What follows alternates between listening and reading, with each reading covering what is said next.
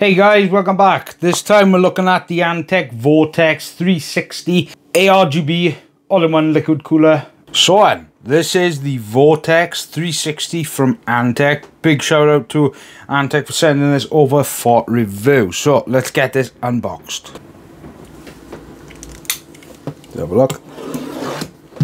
Right then, so this is the Vortex 360. So as you can see, when it comes to the pump, just put that, water pressure, ARGB lighting pump head, and that's what it looks like. That's what it's compatible with in terms of RGB. Now let's open this up. So,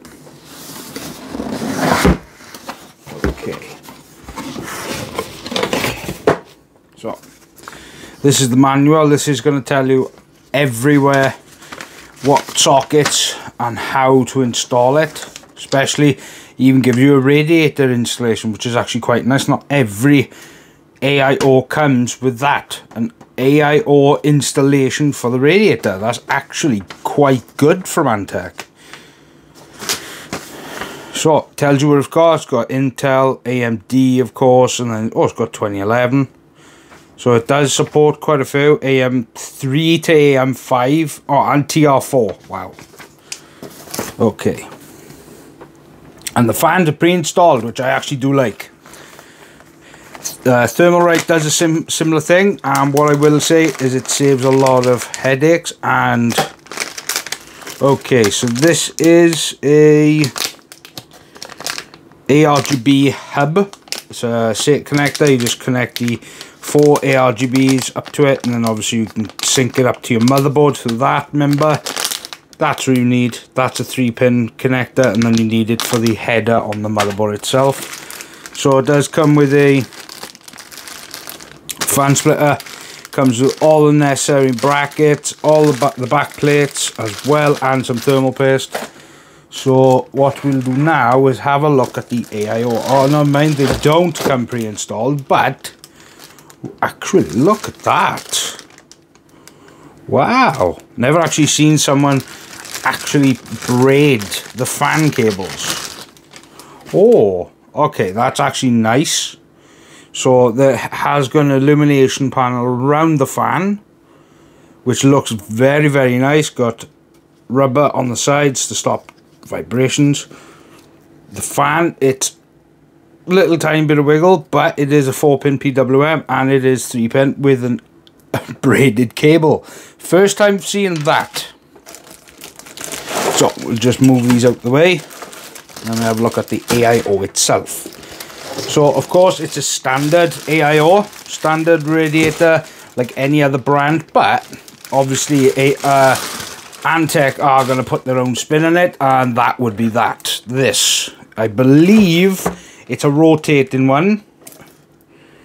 From what, oh actually, I don't know, I'll have to see what the review says, but this lights up. There's a cold plate. This wouldn't exactly work for Threadripper. It's not big enough, but obviously it's nice to have that compatibility. I like the overall design. It's a generic radiator, so it's nothing special, no branding embossed on it or nothing. And of course the pump is a 3-pin, which I would prefer 4-pin, but that's just me. And then of course there's a daisy chain for the ARGB. So let's get this installed and do the thermal testing.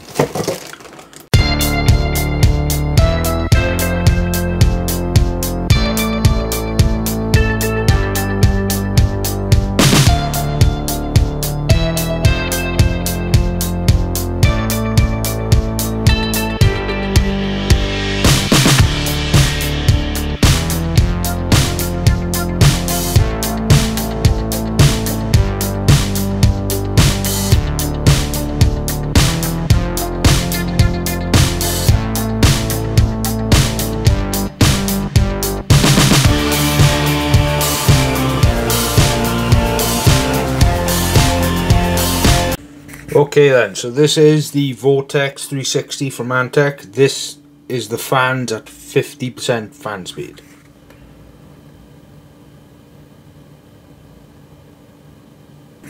This is 100%.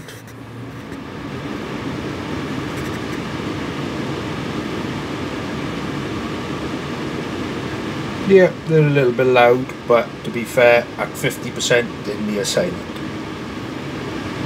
Right then, so when it comes to the Vortex 360 from Antec, I've done 2 different tests with a 5900X with PBO enabled. I've done it at 50% fan speed and 100% fan speed. So for 50% fan speed at CINEBENCH R24 this time I've included. The idles were 30 with a max of 78. CINEBENCH R23, the idles were 30 Celsius with a max of 80. Blender Classroom, the idles were 30 Celsius with a max of 78. And 3D Mark CPU test, the idles were 30 Celsius with a max of 71. So that was for 50% fan speed. So when it comes to the 100% fan speed, now the idles did go down by 1 degree. And this is what the results are. The CPU was pushing 180 watts at this specific time. So for CINEBENCH R24, the idles were 29 Celsius with a max of 74 Celsius. CINEBENCH R23, the idles were 29 Celsius with a max of 77 Celsius. Blender Classroom, the idles are 29 Celsius with a max of 75 Celsius. And 3D Mark CPU test, the idles are 29 with a max of 68 Celsius. Okay, so this is the actual sound I'm getting from the pump.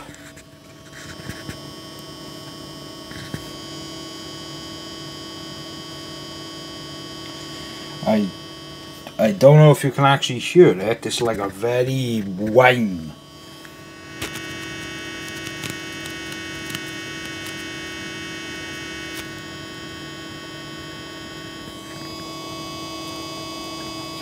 It's an odd sound, and to be honest, it's quite annoying. Right then guys, so you've heard the noise test for the fans, you've also heard the whiny pump, and you've also seen the overall thermal results. Now, what I will say is for Antec, now they did send me a retail unit that you would buy from a shop, so that could be the reason why I've received one with a whiny pump. Now, I'm not the best person for someone to receive a sample of a brand and for it to have a problem, but I can also say that the whiny pump did not affect the performance of the AIO. It was just annoying when it came to the sound. That was pretty much it. It could happen to anyone buying one of these. Specifically, I have reached out to Antec to see if they got any comment about it. So far, I haven't heard back, but perhaps after the review, maybe they will. Right then, the things I do like is I like the RGB. Of course, if you are a fan of WELSHYTECH, you should know I like my RGB by now. But I like the individual sleeve cables. I do like the overall mirror effect around the fan housing. I do like that RGB look. I do like the pump housing, the block. The overall design on the block, it does look rather striking, especially in pictures. If I remember to put some pictures, I will put some up here. It does look very nice when it comes to subtle lighting. Now, yeah, the fans are 2000 RPM. Yes, they are loud, but to be fair, I've had much louder AIOs and I've had a lot quieter AIOs. This is in the middle when it comes to the noise levels. The performance, it actually did well. The 5900X has beaten a couple of AIOs, primarily 240s, and I will say the performance was around what I was expecting. Of course, it is cold out in the UK at the moment, so we're in winter, so of course the ambient air outside is going to affect the ambient air inside, so that does come into account. Now, if you obviously were in a hot climate, then of course the ambient air would be higher, so it all depends on what region or which country you're from, so make sure you bear that in mind.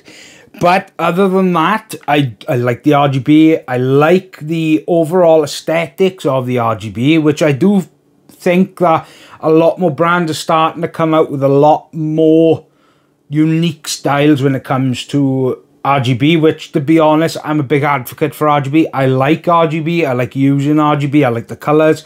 And of course, that's just me. That's me personally. Don't have to like it. That's up to you. Completely up to you. If you don't like it, then that's fine. But overall, the performance was there, except for the whiny pump noise, which I will say to Antec that it's unfortunate that I had to receive a sample with a whiny pump. Hopefully, whoever buys one doesn't get that same issue. But from what I've read online, it doesn't seem to be a major issue. So it could just be one of them things. Just could be a coincidence that it came to me and obviously it had to have a whiny pump. But other than that, it performs well. It looks fantastic. And that's pretty much it, guys. Look, you take from what I give you. I personally like the AIO. It does look rather nice in the system, especially built up. I like the RGB. Of course, the price is going to depend because it is around the £98 to £100 mark. Dollars, I'm sorry, you'll have to do the conversion yourself, but it's around $110, something like that it is. So whether that's really something you're looking for, then that's really up to you. I'll leave a link down below. You guys can go have a look at Antec's website. They do a lot of different types of products, cases, everything. So, yeah. I'd like to say a big thank you to Antec. I've been waiting to get a product off them for the last 2 years. But it's just one of them things. I do understand. But I hope to continue it. I'd love to look at more products of theirs in the future. And don't forget to subscribe because I've got loads of things coming from Colink. I have still bugged Thermalright because I want the products. I need them in here. You guys keep asking. I want them. So, yeah. Don't forget to subscribe to the channel. This is Richard from WELSHYTECH. I hope you guys have a fantastic week and a big happy new year from me. So, goodbye. Right then, guys. Well, Antec got back to me. They seem to think that the pump must have been damaged during transit. They did send it from Europe, so they came by plane and so forth. Could have been banged in the plane. It could have been banged in anywhere with delivery drivers. As you guys know, delivery drivers do not take care of your parcels. So that's one thing I would say. If you're buying in the UK, then I'm assuming that it would be fine. But they offered me a replacement. They said about getting me the replacement if I needed it. But to be fair, the pump, all it really did was make a noise. It wasn't a reflection on the performance. So I just thought I'd let you know. So, yeah.